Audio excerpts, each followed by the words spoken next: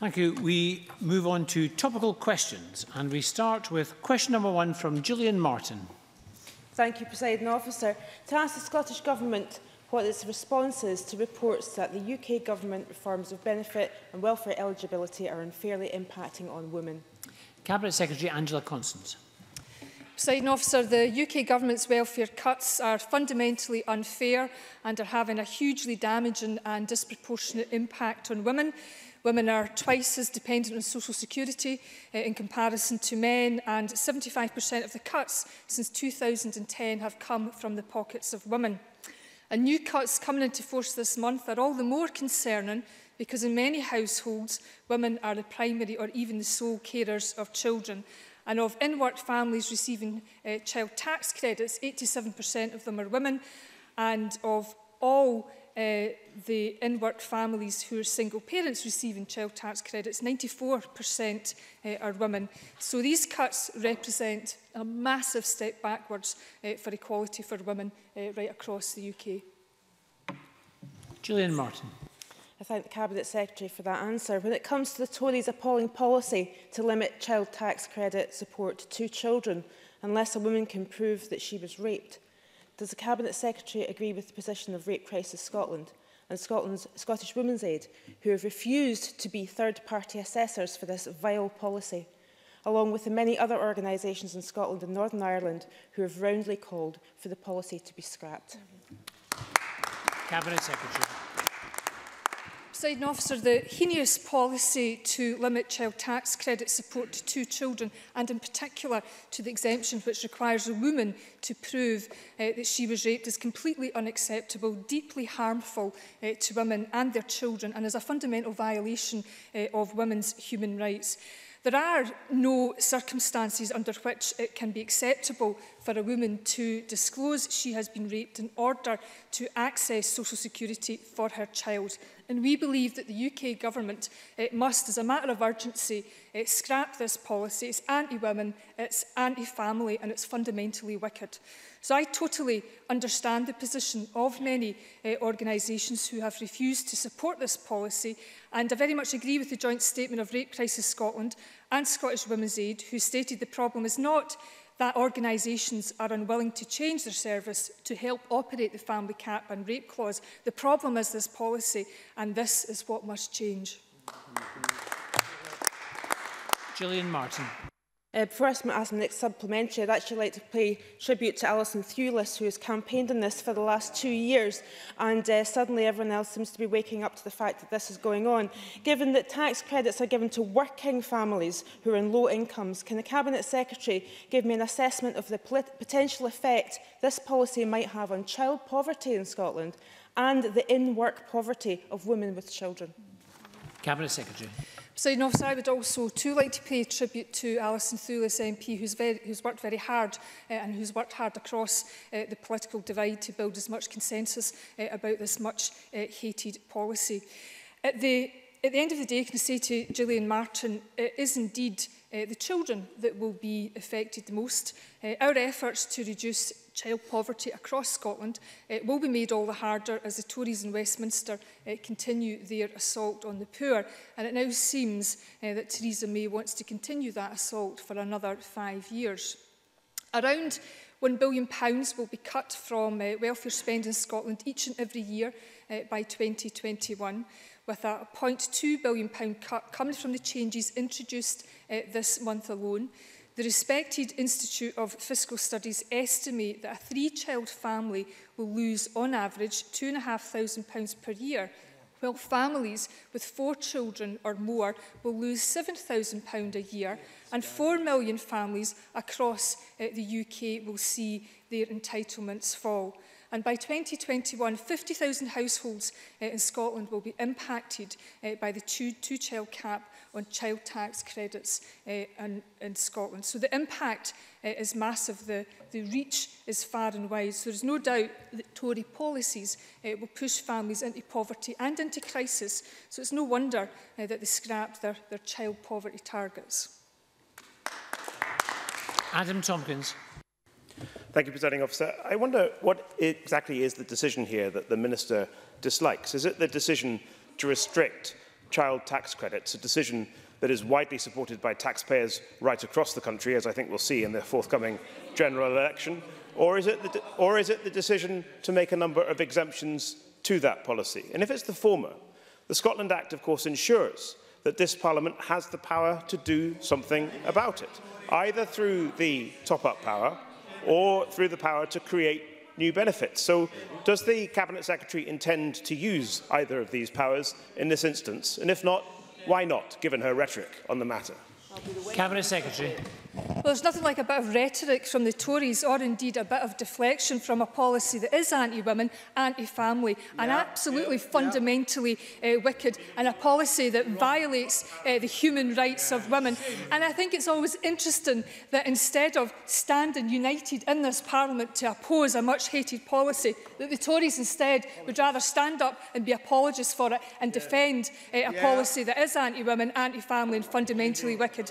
And they always expect, it's always wonderful that Mr Tompkins expects the women in this Parliament and the women in this government to clear up the mess of his government. And he always expects this government to mitigate the mistakes of his government.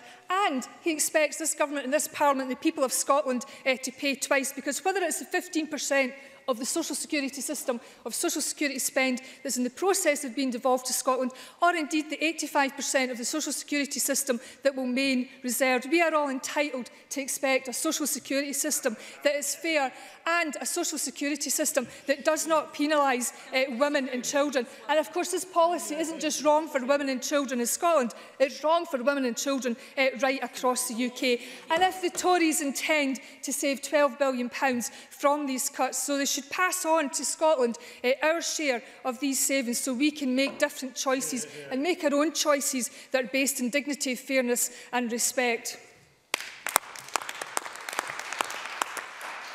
Claire Baker. Thank you, Presiding Officer. The family cap will push more women and children into poverty, and the rape clause in it is an indefensible policy that does not belong in a civilised society. We are seeing strong opposition to these reforms, which reflect the anger there is towards these changes. Gillian Martin talked about the role of third parties and the strong stance that's been taken by women's organisations. Can I ask the Cabinet Secretary if she can confirm whether or not guidance will be issued to public sector and what the expectation is in terms of compliance in Scotland? Cabinet Secretary. I thank Claire Baker for her question. As she probably knows from the contribution that the Health Secretary made on radio this morning, that we are opposed to healthcare and other staff and specialist organisations being used by the DWP to implement their policy. For the reasons I've outlined already, we are concerned about the proposed third-party assessment model.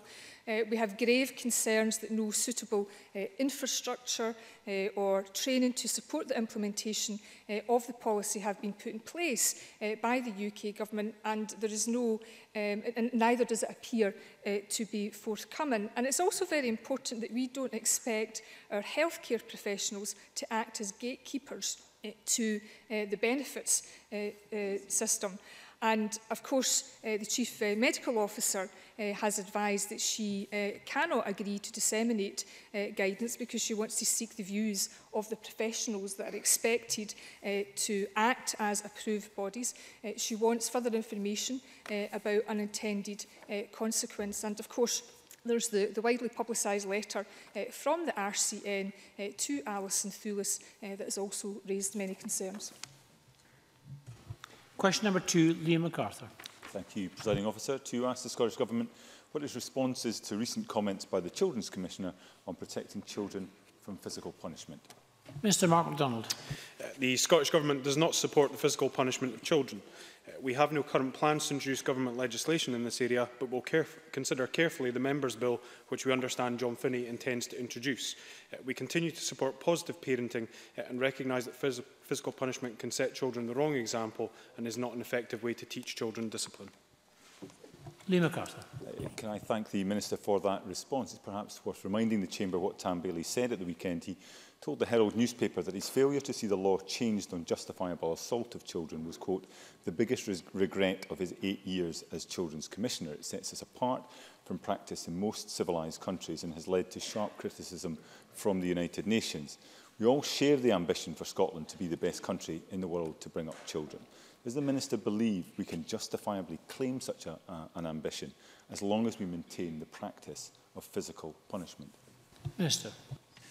Well, as I've stated, the Government doesn't support physical punishment of children, and we take forward an approach that is about positive parenting and ensuring that parents feel confident and empowered to take forward different approaches in relation to discipline of their children. And evidence from the Growing Up in Scotland longitudinal study, which the Government carries out, demonstrates a significant shift in attitude towards the issue of physical punishment among parents in Scotland. But as I've said, the Government does not have any current plans to introduce legislation in this area, but we are aware that Mr Finney will be taking forward a Member's Bill, and the Government will give careful consideration to that bill when it comes to Parliament. McArthur.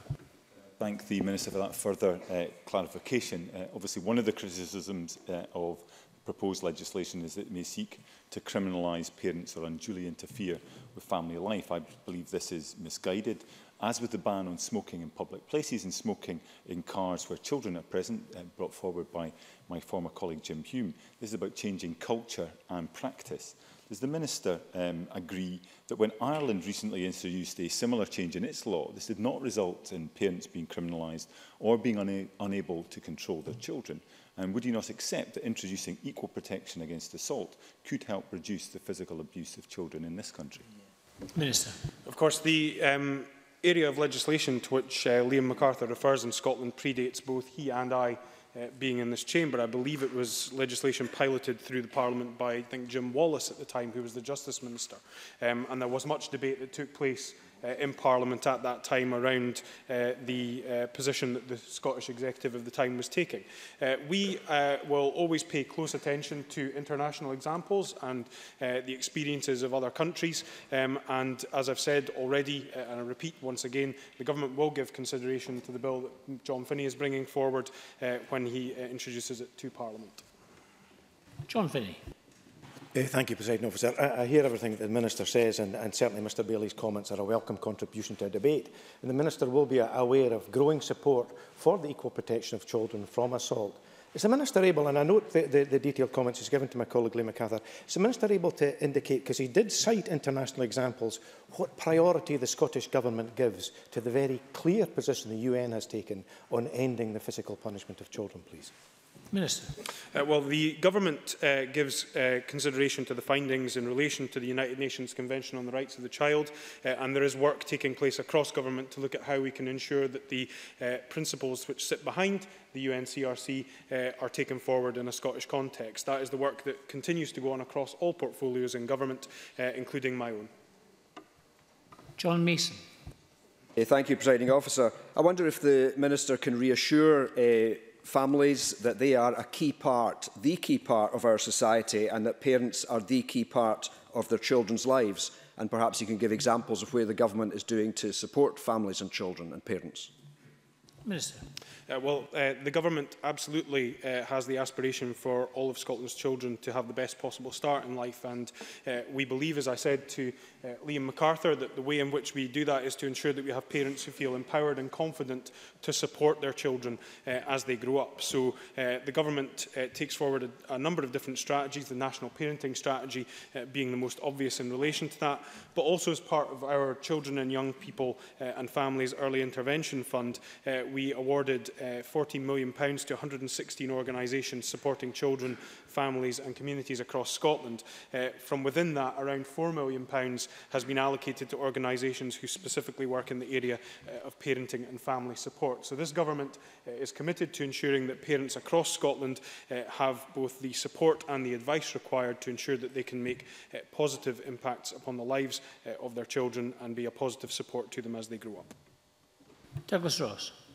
Thank you, Presiding Officer. The Minister will know that in the past Scottish Conservatives have raised concerns that a smacking ban would criminalise parents. It seems the ban introduced in New Zealand has not been wholly successful, and the Minister did say in response to Liam McArthur that the Scottish Government is considering international examples. So can he advise Parliament what lessons the Scottish Government has drawn from the smacking ban in New Zealand, particularly relating to false allegations and the risk of criminalising parents? Minister. Well, I think I wouldn't seek to single out any one example as being indicative of what may or may not occur in a Scottish context. But I think what we can do is look broadly at international evidence.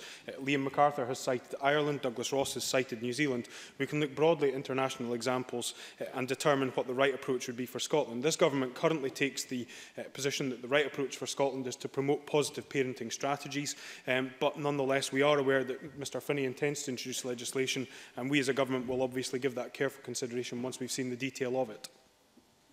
Monica Lennon. Thank you. Given the convincing body of evidence which shows physical punishment of children can have long-term negative impacts on a young person's mental health and well-being, can the Minister tell me how he plans to work with the Mental Health Minister to address this issue, and what action is he taking to ensure that the long-term impacts of physical punishment will be considered as a factor in the rollout of the 10-year mental health strategy? Minister. Well, as I mentioned earlier, in terms of our responsibilities in relation to the UNCRC, we take a cross-government approach in relation to that, looking at how each of the different portfolios interacts with the requirements of the United Nations Convention on the Rights of the Child. In relation to Monica Lennon's specific point around the mental health strategy, we are also going to be taking forward a children and adolescent health and wellbeing strategy, which will very much tie in with the mental health strategy and its long-term aspirations. So we recognise, and I cited that in my initial answer to Liam McArthur, we recognise the negative impact that physical punishment can have. That's why we as a government take a very firm position that we do not support physical punishment, but the approach we take is around promoting positive parenting, and that's the approach that we seek to advance through the work that we're taking forward and the funding that we allocate. Thank you. That concludes topical questions. The next item of business is a debate on motion 4948 in the name of Neil Findlay on behalf of the Health and Sport Committee on its inquiry into the preventative health agenda. Could I ask members who wish to speak in the debate to press their request to speak buttons now?